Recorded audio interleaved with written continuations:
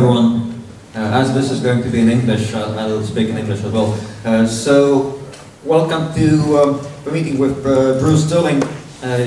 He's going to talk a bit in a minute. There'll be a question and answer session, and afterwards you can buy the book if you don't have it already and have it signed. Okay, without further ado, please welcome Mr. Bruce Sterling.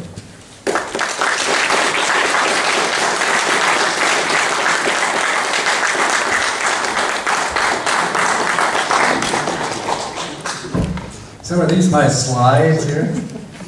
No. These are somebody else's slides.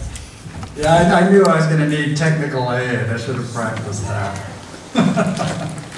So I better sit here then. No, I can't. No, I can use this guy. All right, so thank you for showing up this evening, foreign guy, at your lovely literary event.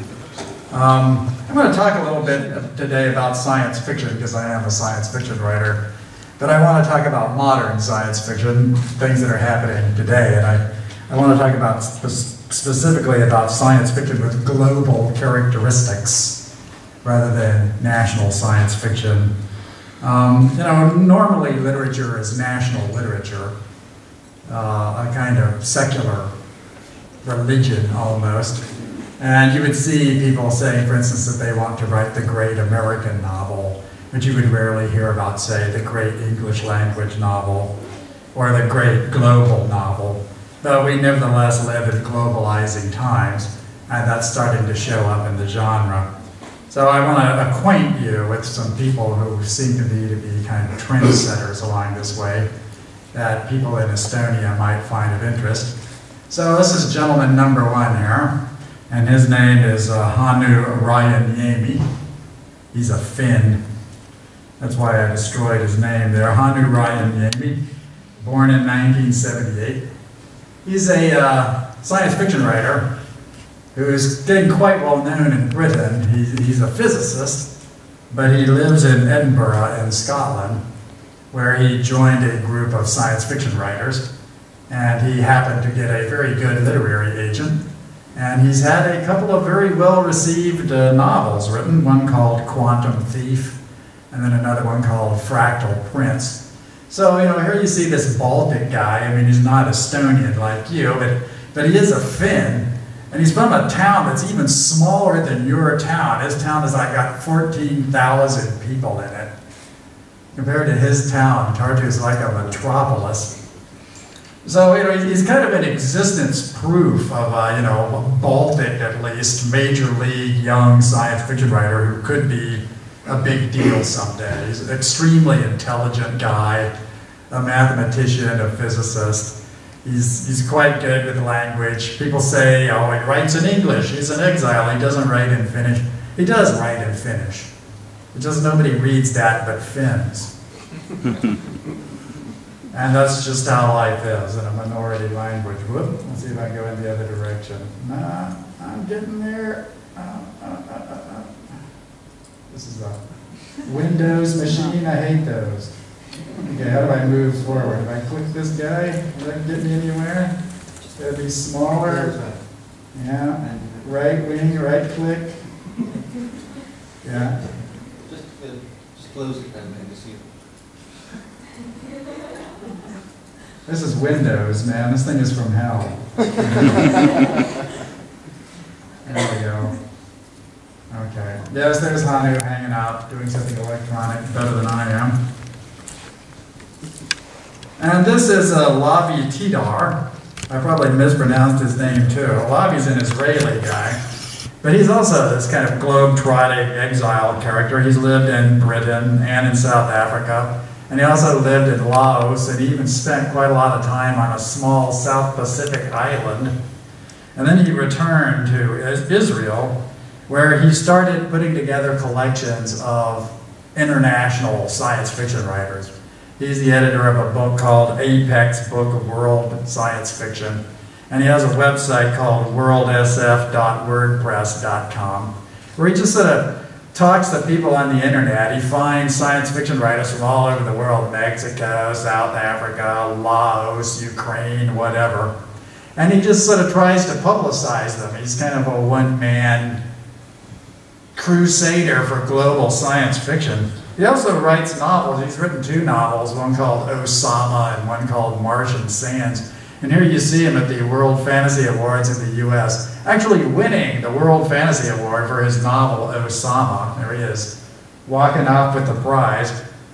He's a very interesting guy. He's born in 1976. Really loves a fight. You know, super controversial guy, la-vie-tidar. He's always flaming people, picking fights. He doesn't really have a budget, but he's very good at attracting attention to himself, which can be very useful for a literary promoter. But he too is a very intelligent guy, and he certainly has more international friends than pretty much any editor or writer that I'm aware of. The guy's kind of a one-man literary globalization machine. And his blog's super interesting. I mean, I study it closely, and I'm always discovering science fiction writers in corners of the world that I know nothing about. Okay, I'm zooming in.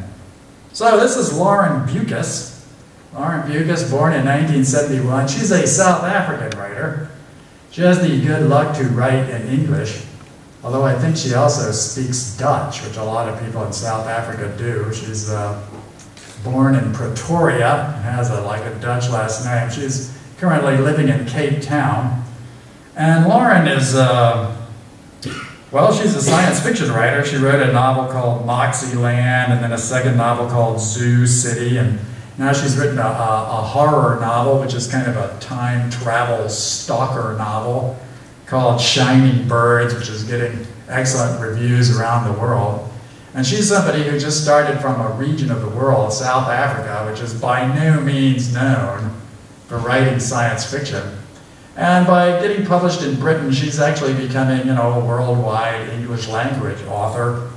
She started as a music journalist, and she's also worked in film, and she's done television, and she's done comics.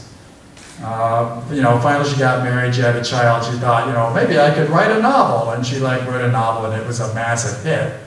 So she's very talented and rather a cyberpunk writer, and we cyberpunk writers really dote on Lauren. We think it's really cute that there's a younger person in South Africa who's like super into cyber issues.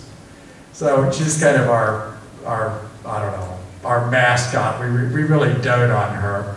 And we're all on Twitter. She's very big on Twitter. So, you know, being on Twitter is kind of a good thing for a contemporary writer, because Twitter is like the world's least annoying social network.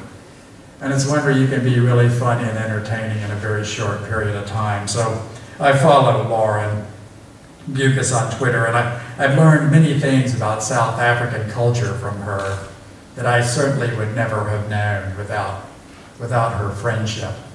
And you know, she could easily be a major figure. She's written 3 books. Each one of them is becoming more famous than the last. She's certainly the most famous South African science fiction writer there's ever been. And she's very contemporary, just now establishing herself in the world. So, this is Cory Doctorow. Okay, Cory Doctorow probably doesn't need a lot of introduction. He's very famous on the network. He's an electronic civil liberties activist. He's very interested in intellectual property issues. He's a blogger for Boing Boing, you know, one of the best known sort of counterculture weblogs. He's written a whole bunch of books. Some of them have been pretty well received. Makers, Little Brother, his new book, Pirate Cinema, is doing very well. Born in 1971. You know, the reason that I single him out is that he's a Canadian-British-US guy, which when you think about it is really kind of an odd thing to be. I mean, he is Canadian. He was born in Canada. His daughter was born in Los Angeles. His wife is British, but he used to spend a lot of her time in Japan. And now his daughter, who's an American-born British-Canadian child in London. You know, and he just handles all that very easily. I mean, he's a naturalized Briton. He seems to have sort of settled down in London, at least while the child is young. But he's like really a remarkably post-national guy. He's just famous everywhere English is spoken. He's really famous everywhere the internet exists. But he's particularly famous, you know, in English language fiction circles.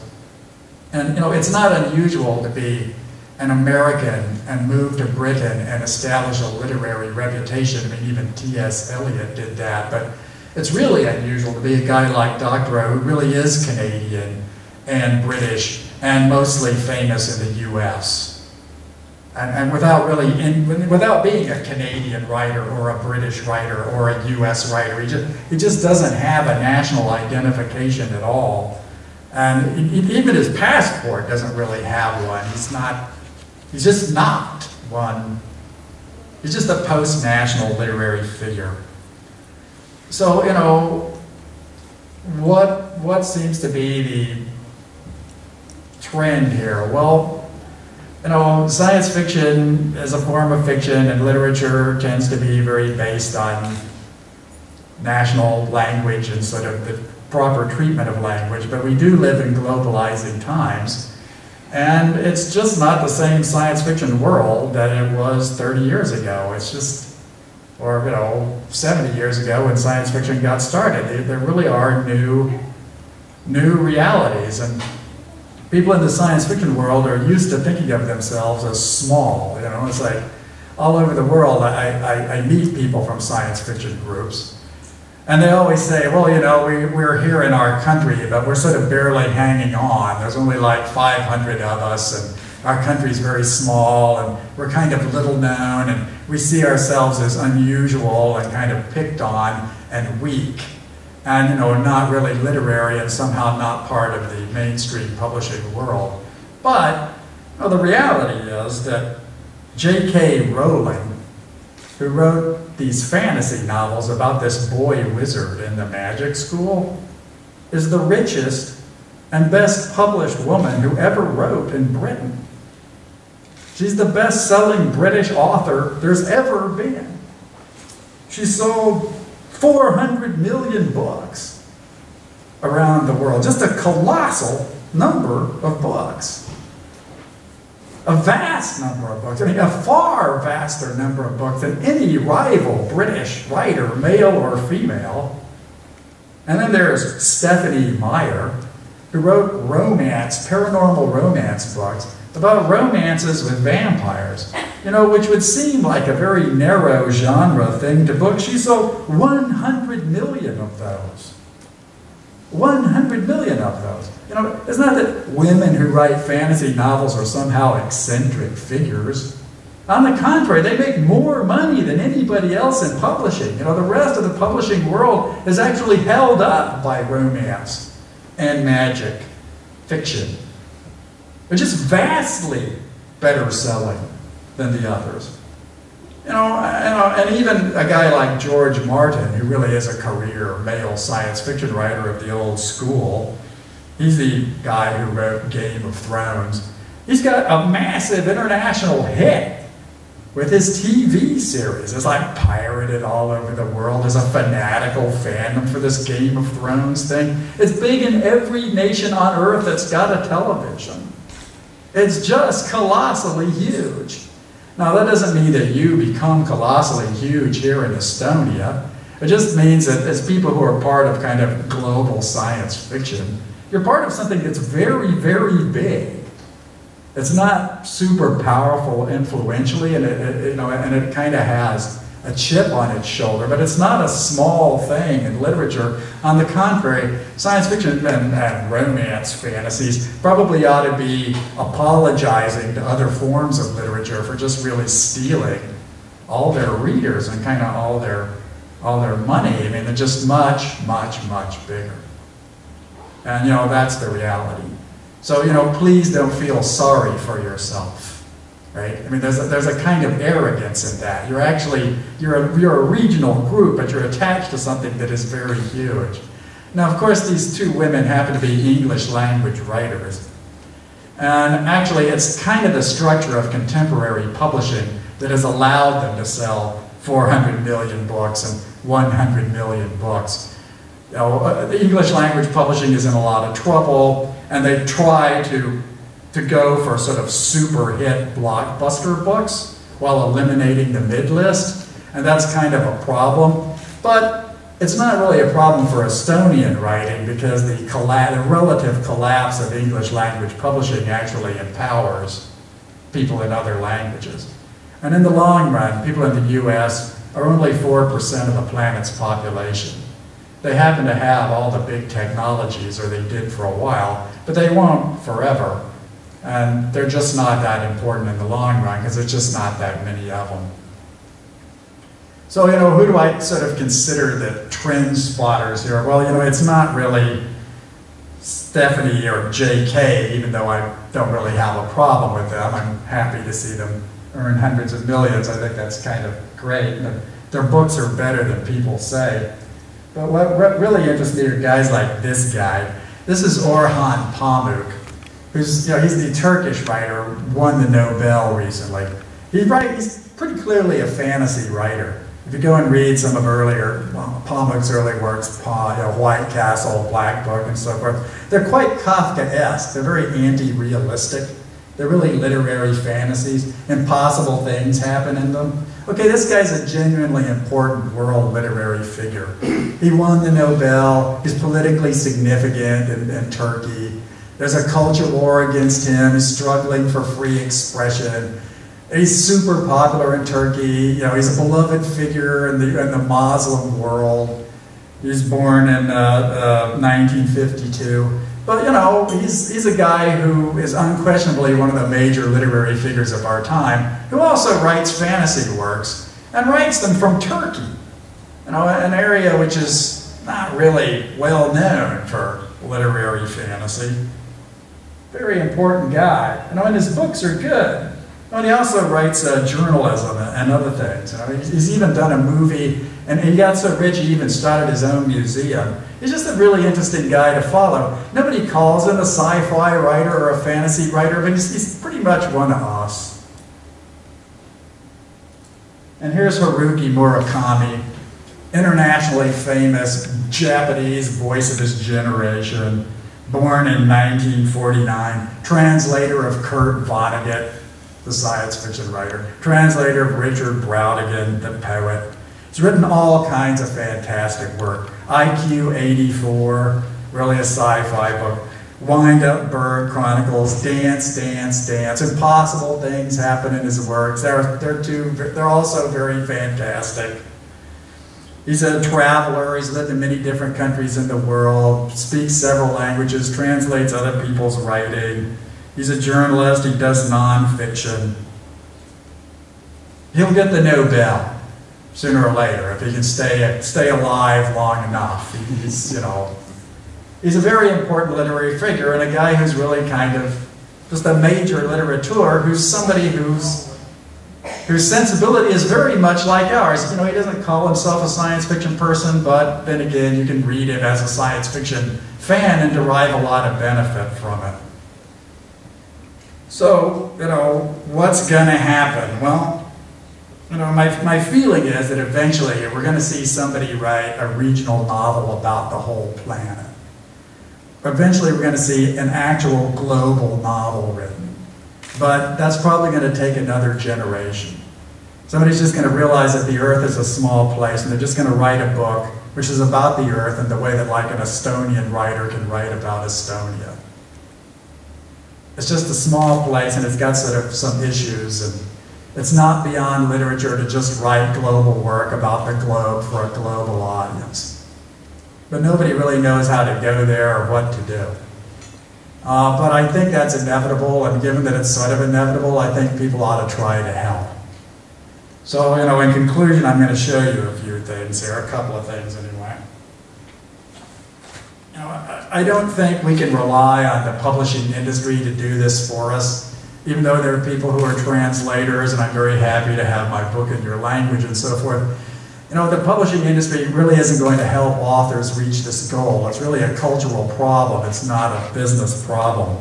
So what you really sort of have to do is not wait for books to do it for you, but try to take some kind of direct action across cultural boundaries.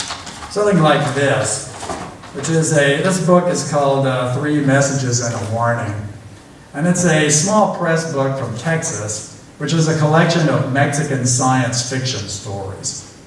Now, between America and Mexico, I mean, of course, Mexican Nobel Prize winners get published all the time, but it's actually rather rare for Mexican science fiction writers to get published in the US, and even vice versa. And in Texas, which is on the Mexican border, we've been keenly aware of this for a long time. And we struggled and struggled to find some commercial way to actually get our Mexican friends across the border into our language where they could be heard. And it finally took this guy, Christopher Brown, who's the editor of this book. He happens to speak Spanish. He just went into Mexico. He started befriending these guys. He went to their science fiction events. He talked to them. They went out drinking together. They learned all kinds of things. And finally, he just became an entrepreneur. And he put this book together, and I wrote the introduction for it. And it's not because we asked anybody in publishing to do it. It was because we actually just got in the car or the plane, and we just went over there, and we just sat down with them. And I was like, okay, we write science fiction, you write science fiction, you write ciencia ficción. In Mexico, they write CF, they don't write SF. But you write this stuff in what seems to be the issue, and we really had some interesting discussions. And now they're working on a book, which is a book of science fiction by Americans set in Mexico, to be published in Mexico. They're Mexican-themed science fiction stories by Americans to be translated into Spanish and published in Mexico. This book hasn't occurred yet. I wrote a story for it. I think it's one of my better stories. But what I'm really happy about it is this kind of international gesture where you don't just like talk about literature, but actually just, take direct action. I mean, just like go and sit in their laps. Marry them if you have to. And then there's this other book here, which would be kind of familiar to you Estonians. I've been looking at your books, the ones that are published here, and they reminded me very much of this book and the way they're sort of handled and put together. This is a Italian language book, which was written by myself and my wife Yasmina, because we're columnists for an Italian newspaper. So here's this book, which is written by an American and a Serb, who live in Torino, in Italy. And it's all about Torino. And it's specifically sold to Turinese tourists. Foreigners who come to Turin and have never been to Turin buy this book because it's about being a foreigner in Turin. If you follow me. Right? Yeah, it's just a kind of strange, like, globalized foreigners guidebook. It's like, hi, we're foreigners and you're foreigners, and we're going to tell you about this place because, we sort of have that in common. But, it's just a very small press book. In fact, it's a super regional book. Turin is like, I don't know, it's the size of Riga. But, nevertheless, it's sort of like very worth doing, and I'm sort of like, absurdly proud of this little book. It even has like a comic book in it where the wife and I are kind of walking around disguised as Italian comic book figures. It's not a huge selling book, but it's kind of a significant cultural gesture. It's like actually doing something as opposed to just sort of being a tourist in a foreign milieu. And it doesn't reduce everybody to some equal status. It's actually just kind of a thing that's true about the way we actually live now. And it's a step to something else and something better. So, what are you to do if you're an Estonian science fiction person and you'd like to be better known somewhere else? Well, the first thing to understand is that your situation is shared by many, many other people in similar situations. And you kind of need to get friendly with them. I mean, forget about getting friendly with the US publishing business.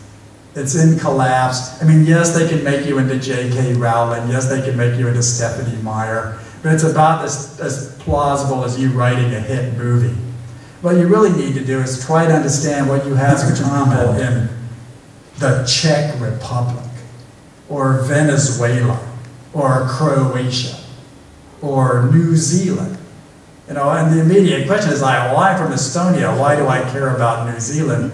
Well, why do they care about you? If you don't care about them, they're not going to care about you. If you actually do care about them and you go and like involve yourselves in their lives, you might learn something really interesting. And you might in fact find that they have some kind of solution that you didn't know was there, and it's now becoming an easy thing to do. I mean, real globalization isn't about Paris talking to New York or London talking to Moscow. It's really all about Latvia talking to Mozambique. It's all about Argentina talking to Kazakhstan. You know, and if we ever get to a world where somebody can write global literature, it's going to be a world in which that's the reality. If it was easy to do, somebody would have done it already. But we have to have the faith to take what concrete steps we can do. You can't just wish and dream. You actually have to do something concrete, even if it's a small thing that doesn't seem to matter. Now, over a long period, these are the steps that will get us where we need to go. So thank you for your attention.